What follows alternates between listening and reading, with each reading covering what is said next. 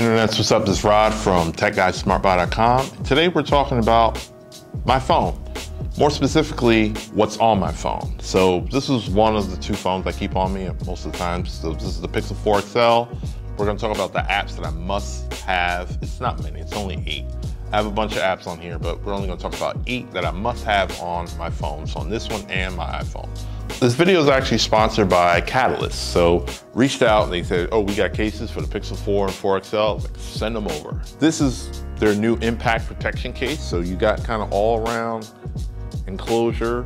You know, of course, the camera is exposed, microphones, speakers, you got lanyard support. The buttons, they look flush, but they're actually, you know, rigid. So they're easier to access than they appear to be from looking at it. It's a non-slip bumper, proprietary impact rubber, clear back to show off the phone, which is pretty important because a lot of times you get a phone, the color that you love, and the case is gonna block it. So this kind of exposes that. Tested to handle a 9'9" drop. And then all that, and it still supports the squeezable active edge. Huge shout out for Catalyst for sending this out. And if you're interested, we'll have a link to this case as well as other cases they have in the description below.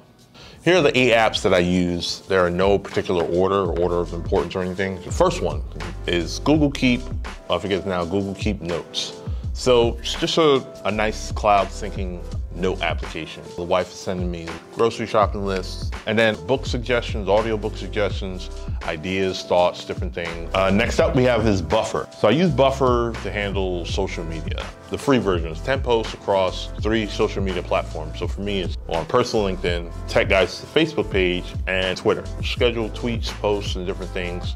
Add images, hashtags, all that stuff. Grab the image from the site URL, regular schedule, or set a custom schedule for when you want that to go up. Spotify. So this one's new to me. Google Play Music was my go-to for a very, very long time. So it's cool, you can cast it, shareable playlists, which is something they never brought to Google Music. I don't know why. For right now, Spotify is my main music and podcast place to play everything. Next up is Google Hangouts. I know it's officially dead. It's just something that I just got so many people used to doing it. Me and my wife use it as a chat. A lot of my colleagues, we use it to kind of keep in touch and pretty much on a daily basis. So that's my current group chat and you know, instant messaging thing that I use. Until they officially kill it off, I'm still using Hangouts and it just works for me. The YouTube Studio app is pretty much kind of a must-have for content creators, especially if you're on YouTube. It's a way to kind of, you know, view analytics, and as well as keep up with your comments and talk and, you know, be able to respond to everything in a timely manner. I try to respond to comments on the weekend, you know, between work and then doing site stuff, try to edit videos, if I can pull out 1 or 2 videos a week, and then, you know, work-life balance and all that. So if you're wondering why it takes so long, that's why.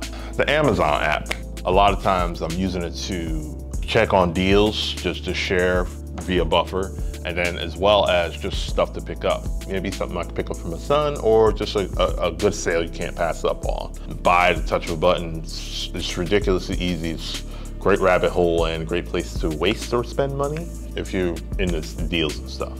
Gmail is my email of choice. They still have Outlook, which I hear is pretty good, but definitely using Gmail use that to kind of respond to people on the fly that don't require too much like hyperlinks and different things. Star what I need to respond to, check it out later. The whole nudge thing, like, oh, you've reached out, you haven't heard back, follow up, or they reached out, you didn't follow up. Email is just as important as the phone, or if not more so, depending on if you like talking on the phone or not. So Gmail it is. And last but not least is the new Call of Duty mobile app. Now, I'm more of a console gamer, I'm not really a gamer on the phone. But the way they have Call of Duty mobile set up, I must play the thing nightly. You know, you got the usual score streaks, your loadouts, and then you have another thing where you can, you know, flamethrower, chain gun, gravity spikes, different things. So I like how they kind of integrated kind of the best of the Call of Duty Legacy and put it in mobile form, and then made it like ridiculously easy to use. They just updated the season 2 maybe a few weeks back. So they have controller support. So you've got a Bluetooth controller, you can, you know, hook this thing up and play and really, really play. Yeah, so there you have it. Like, I like apps, but I'm not the type of person to sit constantly looking for apps. If something come across my way, I'll check it out. But yeah, let us know what apps you use. If there's some apps that you would recommend for me to use, sound off in the comments below. We can talk about them. I mean, I'll definitely give an app a download, try it out. And yeah, thanks for watching. You could have been anywhere in the world, but you're here with us. We appreciate you for doing so, and see you next video. Peace.